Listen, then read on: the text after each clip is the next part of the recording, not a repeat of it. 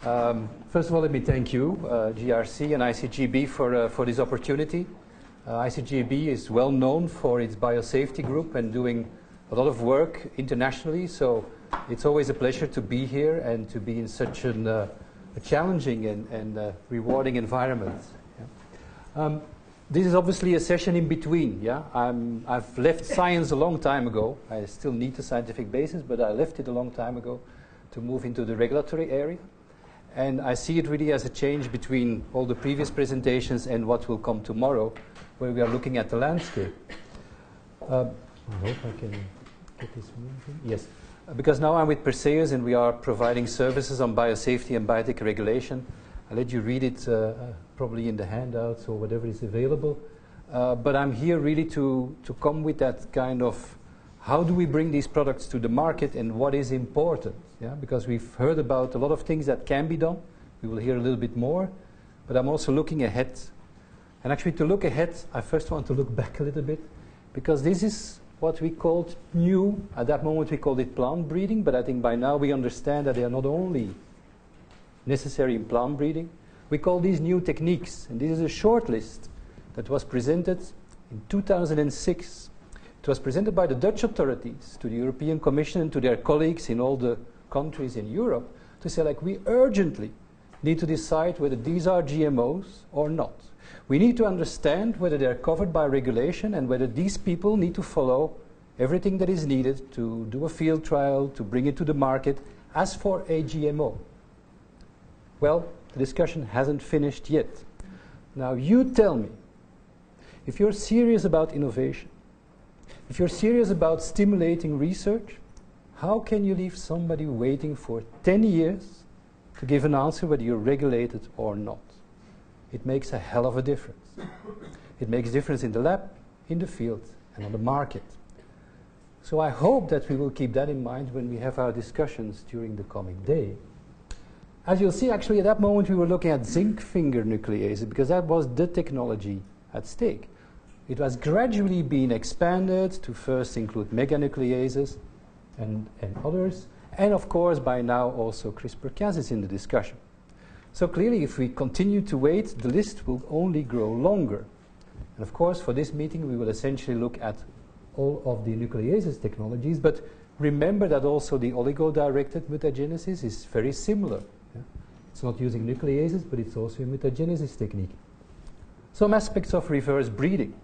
Reverse breeding is about crossing out GM, actually have a knock-on effect on what we are discussing here about CRISPR-Cas. So clearly, those discussions need to happen. They need to be finalized, and the sooner and the clearer, the better. But let's focus, because indeed what we are discussing here is a breakthrough. I think there's a general consideration, general agreement that with CRISPR-Cas and with the nucleases, we truly have a breakthrough. Not that that in itself is something really new, but finally we are going to do things that we could not in the same way do before. And I think that's really what the breakthrough is. And again, all of the science we've heard this afternoon just illustrates that. I think everybody is convinced that this is an incredible development, which will really give us a lot of opportunities. It's not only us. Obviously, the science is there, and already in 2011, the genome engineering was called the method of the year. Okay, something has to be the method of the year, but nevertheless, that's a good thing. 2015, science calls CRISPR-Cas also the breakthrough of the year. So I think we're all in agreement that actually there's something happening here, and we all see this as very, very good in the scientific area. Not only science, but also business reacts, and of course there's a business hype because suddenly you get a lot of interest. Look at genome editing, market worth $5.5 billion by 2021. 7 gene editing companies to watch. Yeah? A wave of potential. So clearly, both the science and the business is reacting to this breakthrough. However, that in itself will not be enough. It's only a tool. And I think that's where I want to put the R from the revolution between brackets to say essentially it will continue on an evolution that is already ongoing. Whether you're going to support the tool or not, that evolution is ongoing, and it will just add to that evolution. It's up to us to see how we can do that. So what are we going to do with that tool? Well, we already heard science will quickly expand in this area. We will expand our knowledge very fast now. And I found these figures, I apologize if they're scientifically incorrect, but nevertheless they give you an order of magnitude. With conventional tools, if we have to do those mice we were discussing, single mutations, sequential steps to get several mutations, then actually we end up with an incredible amount of money. Actually, the previous speaker could probably add to those budgets better than I do, but you end up with an incredible amount of money and an incredible amount of time. Whereas if you use the CRISPR system, we've already heard we can do multiple mutations in one step. It's very easy to do that in a few weeks, and actually, as we've heard, also you can now order these kind of sequences very quickly and at low cost. So obviously the promise is there, and obviously you understand why researchers are very excited. I was recently involved in reviewing some of the recent European funded projects, and it will not be a surprise to you that actually in life science you can hardly open a project which does not have the name CRISPR-Cas in it. Yeah, it's that simple. Breeding. Well, breeding has evolved, and actually breeding is a combination of selection, directing that selection, compatibility and variation. And for a long time we have been collectors. Yeah? Actually our biggest part of history is that we collect things in nature. Man does the selection, we like things or we don't like them. They're sweet, they're bitter, we don't like them. They're actually toxic, we don't like them. But in essence it was nature, yeah, that decided the direction, that offered us several things, and that actually also decided on compatibility of species and decided on variation. Variation was not there, you had nothing to select from. Well, we have obviously evolved, and as we have more science, we're not only becoming a collector, but we're becoming a real selector. And man influences more and more the direction. Actually, all of our crops have been developed through man's interference. We've been trying to influence compatibility, things that normally could not cross with each other. We've tried to force them to cross. We've even made species, yeah, by combining them. And we've been trying to influence variation.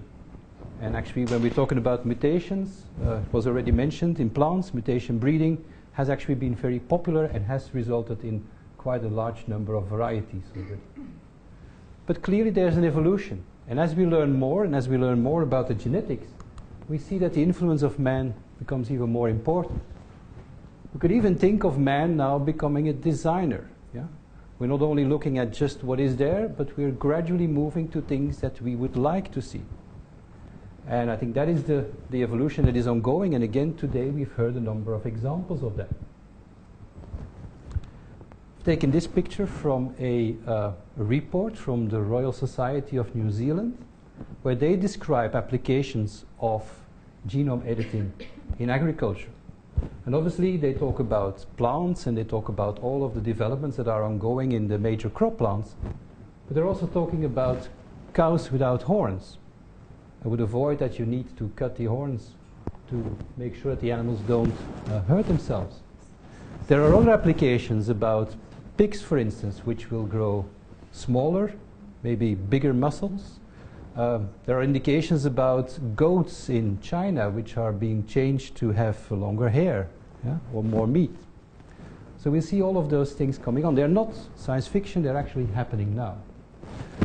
There's actually also one application in China which is about the pet pig, yeah, where actually they really want to see these mini pigs that you could then have at home. Thought they were already existing, but apparently you can even have them small.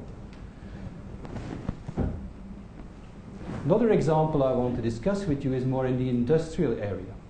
And the example I'm going to use is actually one not from genome editing, but from gene modification. Yeah. It's a project we're involved in, which is dealing with chitosan. Now, chitosan typically is a product that actually you will hardly see it. Yeah? You're going to face it when you're maybe using a cream for cosmetics, or when you're having some bandage, or that's where chitosan is introduced. But it's a basic substance, and actually we're looking at some biotechnology development for a number of different reasons. And I'm using it as an example because I think this is the evolution we're going to see for all of these applications. You probably can also do it with genome editing. So one of the first reasons could be that we're actually looking at new raw materials. Typically, chitosan, you collect it through, for instance, shells from shrimps. That's where you have chitosan being extracted. Now, to do that, you obviously need a lot of shrimps and a lot of shells. You can only do it in places where you collect those. You have to do it in a place where the wages are low, yeah, and where actually there's nothing else you can do with that waste. With the new raw materials, we're actually looking at some pulp or some, in this case, corn. Yeah? We're looking at some sources of sucrose. One of the reasons for that is actually, although it sounds very good to be recycling waste, there's actually also other people that are looking for those shrimp shells. And that depending on the case, the price of those shells, even though that waste may go up and down, which makes it very unreliable for the producers of chitosan to know exactly how much will be available. So looking at new raw materials, yeah, could be an application that we will see in the industrial use and where, again, genome editing will have a role. In this case, it's replacing shrimps, but it could also be, and actually this is the one where we see more excitement, it's where we can replace the old petroleum-based products. Second part is about improved production systems. If we can improve production systems by doing a modification in a fermentation or in just using another raw material, then clearly that will help us in saving energy, saving water, and so on. But you also could think about completely new production methods, replacing old ones. Again, when we're looking at the biotech production of chitosan, then actually we're no longer looking at anything to do with the crustacean shells. We're now looking at fermenters, which would be better controlled and could produce a higher quality product. Finally, also on the product side, we're going to see that through those improved production schemes, we can have improved products. Improved products could be in terms of purity, in terms of identity, and so on. And finally, leading to really new products.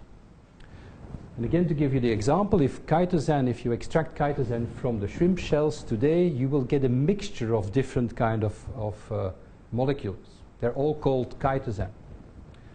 With the fermentation and with the modifications that we introduce, we can actually direct to specific molecules, and those in a very enriched fraction, which means that now you get very specific characteristics of your product, which you would not be able to extract from that multitude of molecules before.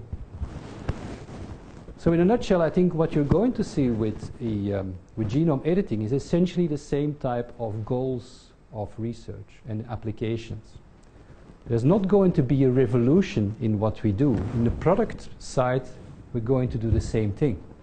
It's how we do it, what we do inside each of these boxes that will change, and where we have an additional tool with genome editing, just like we had with gene modification. But of course, there is the acceptance part, and already we've been alluding to that. Specifically for this talk, I felt like I should know more about this. And to be fair, it's actually pretty poor. Even if you listen to all the previous speakers, we've all been saying the same thing. There are very few concerns, sorry to say so. Science gives us unequaled precision, new possibilities, speed and ease, and that's why we are excited. On the other side, we are discussing efficacy with the off-targets. Now, if that is the only major concern we have, I think we can deal with it. We're talking about safety. Anything else about safety than off-targets? I haven't heard anything new this afternoon that could not be related to that. I will talk a little bit about social and ethics, because there's going to be much more tomorrow, as I understand it in the program. But I want to address those things briefly. About social, I think we need to realize, and again, this is a very privileged audience, because you all knew why you were coming to this meeting. I hope so. But outside, there's a public that actually tries to understand what's going on. Actually, don't even try to. They don't want to be bothered usually. But nevertheless, occasionally, they are really interested, and they have to. Now, If I don't know what it is, I go to Wikipedia. Yeah, I think everybody usually does occasionally. Well, this is a scientific audience, it's difficult to say that. Anyhow, this is what you're going to find about genome editing. I invite you to read this. Are there people in the audience that are brave enough to say that they don't understand what it says? You're brave enough? Thank you. This is Wikipedia. This is the common man's source of information. And it talks about site-specific double-strand breaks. It talks about repair to non-homologous end joining. We've heard it this afternoon. Homologous recombination. Targeted mutations. Well, okay, that gives me another at least day of research to understand what it says. Yeah? Now, again, you are a privileged audience and you've gone already through quite some presentations this afternoon, but read this one.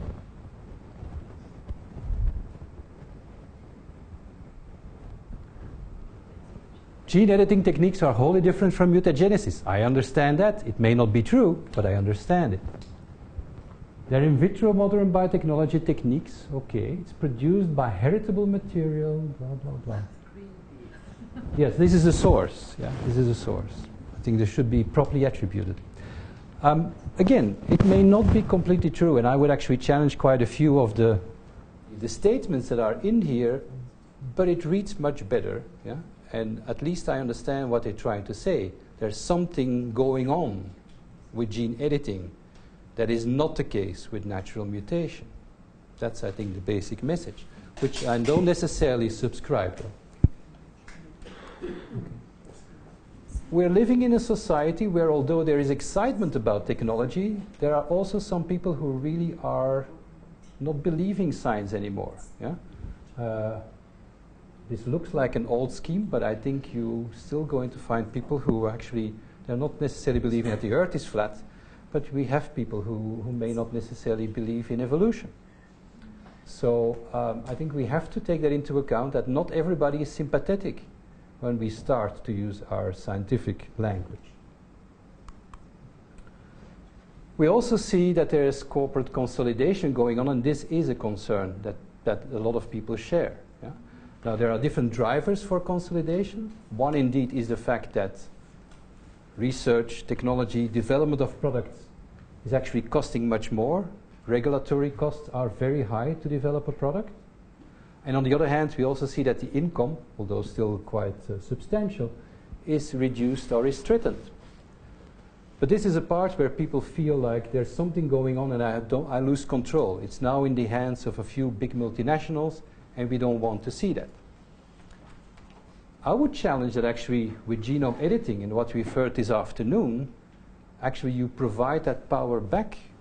Yeah? You don't need all of those very sophisticated and very expensive procedures to do it. I think actually genome editing could be a way to circumvent some of these costs. Again, we will have to discuss how we see that, because if we are again building regulatory hurdles beyond practical approaches, then actually we could quickly see this going up again. So we need to understand what direction we want to take. Workforce competencies. Actually, I think we used to say we were looking for the same picture. Yeah, so very good. This is what people think about breeding. Breeding is in the field, and you have all of these less developed laborers, yeah, that can actually have work and will be having a job there. And now we're moving to this one, yeah, where actually sophisticated people in labs, yeah, are doing these very complicated scissors and pasting work. Yeah? Now there's a number of misleading things in this picture. First of all, you all know that it doesn't look like this. Yeah? DNA has nothing to do with blue pearls. Yeah? And there's actually no real scissors going on, but you already knew that one. The second thing that is misleading is that obviously these pictures are not replacing each other. We're not moving away from the field to do everything in the lab. We're doing things in the lab which eventually will end up in the field and eventually still will employ people like this guy. By the way, if you look carefully, you're going to see that on the guy's t-shirt, it says Monsanto. It's actually a field trial from Monsanto where this guy is working to do the pollinations. So it's not necessarily replacing workforce. I think we're moving to a different situation, that evolution is ongoing, and we will see complementarity between all those functions. And again, it comes to my point to say, like, we're not looking at new products. It will still be corn, it will still be cows, it will still be pigs. But the technology to get there, that's where the major revolution is happening. So I quickly covered these because I think we're going to hear even more tomorrow. But obviously, we cannot leave them. We cannot just look only at the scientific excitement, and I think also the previous speakers have clearly indicated the balance between these different things. So there is a balance, and also on the ethical side there is a balance, because we can either express risk, and we can look at risk to say, like, risk has to do with how do we prove safety, how do we make sure everything is safe, or we can look at it to say we have to regulate this. This is the only way to ensure safety. We need to think about the balance between those two on that side. On this side, we're looking at benefits, and again, I think there's an entire different discussion if you're looking at this person really is sick, will die, and it's the last chance, compared to this person really would like to have bigger muscles without necessarily going to the gym. I think those would be very different things that we need to put in the balance. Most ethical concerns, as far as I could find them, relate to humans and germline editing, where we have to be careful again. And again, I mean, again, in terms of we've seen how that has distracted the discussion with GMOs, is that we're not using a specific concern to look at the entire technology. If you are specifically concerned about germline editing, then you should not reflect that on genome editing as a whole. Then we should really discuss what we're talking about. We should really focus on the specific cases. It's a well-done strategy to make issues as broad as possible. But the discussion about germline editing is very different when we're talking about plants than if we're talking about man. This is the issue. Yeah? A young person knows that they actually have this disease, that they carry this disease, and we can cure that disease with this therapy, with a gene therapy. So the question could be, should we do it or should we just let them die? Ethical question. Well, let's say that that person decides, I'm going to do it. And I'm going to do it in a way that actually also all of my progeny and the progeny of my progeny will be cured. It's one option. The concern we have, of course, or the concern that's being raised, is the fact that what if in next generations we see side effects popping up? What if the consequence of your action actually is something more negative at the end of the day? And we only see it in 2, 3, 4 generations. Those people, those next generation babies, did not have a choice. You decided for them. Are you allowed to do that? I think that's a typical ethical debate, and we probably are going to discuss that more either tonight over wine or tomorrow morning. Some people say that this is enough reason to call for a precautionary approach, to say, because you don't know, you shouldn't even do it now. And again, I think this is a way to look at the precautionary approach that we need to discuss whether that's true or not. But this discussion is very different if we're talking about animals. This discussion is very different if we're talking about crop plants. And we should make sure that we understand really what is at stake and what the issues are and how relevant they are for the cases that we are discussing. Those crop plants today, we also don't give them the freedom of choice to mate and to make progeny as they want. So let's be careful about how we interpret those things. Which comes back indeed to the question, do we actually have a good idea of what the right choice is? Our cloning of human embryo has made clear once again how science has outpaced bioethics. Some critics think our work is tantamount to playing God. That's so unfair. I'm not playing. So I think this is the question. Do we really know what is appropriate for our planet, for the species that are around, And when you were mentioning gene drive, and do we have the right to wipe out an entire population or entire species, I think that would be the kind of questions that you would obviously want to address in this respect. So to summarize, I've rushed you. I'm trying to keep up a little bit with time. I rushed you to a number of these points. Yeah, we've seen that it's, well, I hope I made the point to say, like, this is, although it's a technological revolution and we all see the breakthrough, what we're going to see in society is more an evolution that is already going. Even if you decide today that we should ban genome editing, that evolution is ongoing. We cannot stop our scientific knowledge and we cannot stop our understanding of how things work. We definitely need to look at ethical issues and to look at the social aspects, which actually question us to maybe reconsider or consider some of our essential values, yeah, that we find important to share. Or to put it in a different way, it's only a tool of which society will in most cases not even see that we are applying it, because it's all happening behind the scenes in production processes, in breeding programs, and so on. You will not see it when you buy your steak in the supermarket. But yet society will face the issues and the debate, and we need to make sure that we bridge that in a very elegant way. Thank you very much.